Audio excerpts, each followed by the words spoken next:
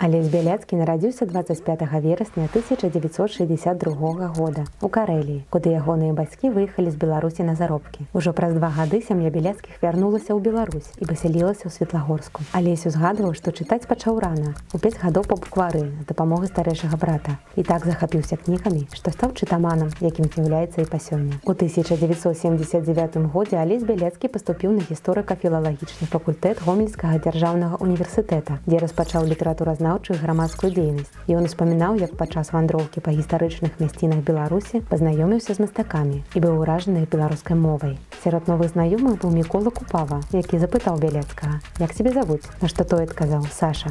Тады Купава сказаў: «Не, цябе завуць не Саша, а Алесь». Так, з 19 гадоў Бяляцкі стаў Алесем і дагэтуль размаўляе выключна па-беларуску. У 1984 годзе атрымаў дыплом выкладчыка філалогіі. Перад паступленнем у аспірантуру Інстытута літаратуры Акадэміі навук БССР працаваў настаўнікам у Лельчыцкім раёне. У 1985 годзе Алеся прызвалі ў армію. Пасля вяртання з войска працягваў вучобу ў аспірантуры, займаўся навуковай, літаратурнай і грамадскай дзейнасцю. У 1986 годзе Бяляцкі быў адзін са стваральнікаў таварыства маладых літаратараў тутэйшыя. Пасля быў абраны старшынёй этой арганізацыі. Падпольна з аднадумцамі выдаваў часопіс «Бурачок». У 1988 годзе стаў сузаснавальнікам першай праваабарончай арганізацыі «Мартыролаг Беларусі». Быў сакратаром управы і намеснікам старшыні Беларускага народнага фронта адраджэння. 30 кастрычніка 1988 году у Мінску адбылося легендарнае «Шэсце дзяды». Гэта была першая масавая акцыя ў Беларусі, а Бяляцкі з'яўляўся яе заяўляльнікам. Тады яго затрымалі як арганізатара і аштрафавалі на 200 савецкіх рублёў.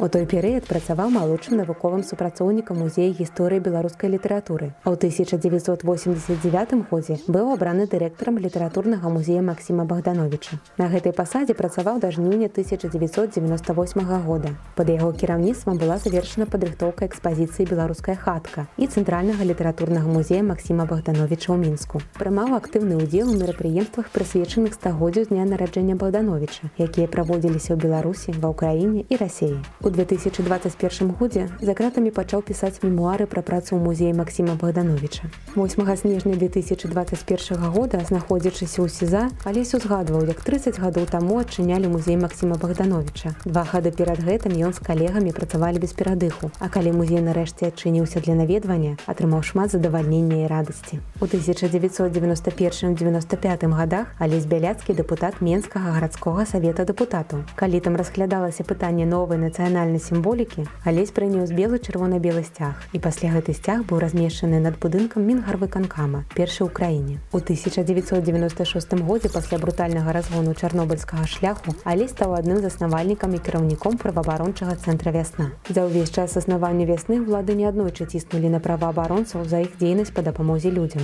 Алесь заўсёды актыўна падтрымліваў рэпрэсаваных беларусаў, за што ў 2011 годзе быў арыштаваны і асуджаны да 4,5 гадоў зняволення. Яго абвінавацілі ў нясплаце падаткаў, хаця ўсе грошы, знойдзеныя на яго рахунках, прызначаліся выключна на праваабарончую дзейнасць. Пасля вызвалення Алесь Бяляцкі працягнуў сваю праваабарончую пісьменніцкую працу. Беспрэцэдэнтныя рэпрэсіі супраць беларусаў, якія адбыліся пасля выбараў прэзідэнта і маштабных пратэстаў у 2020 годзе, у шмат разоў павялічылі нагрузку на праваабаронцаў, а ўслед пачаўся і ціск на грамадскі сектар. Адным з затрыманых 14 ліпеня 2021 года стаў кіраўнік «Вясны». Бяляцкага зноў абвінавацілі ў нясплаце падаткаў, а пазней абвінавачванне супраць яго і ягоных калегаў перакваліфікавалі ў кантрабанду і фінансаванне пратэстаў, што выглядае вельмі абсурдна. Мужная і паслядоўная пазіцыя Алеся Бяляцкага па адстойванні правоў чалавека ў Беларусі і ва ўсім свеце адзначалася шматлікімі міжнароднымі ўзнагародамі і прэміямі. Яго 5 разоў вылучалі на Нобелеўскую прэмію міра. У 2022 годзе Алесь Бяляцкі стаў нобелеўскім лаўрэатам у турме.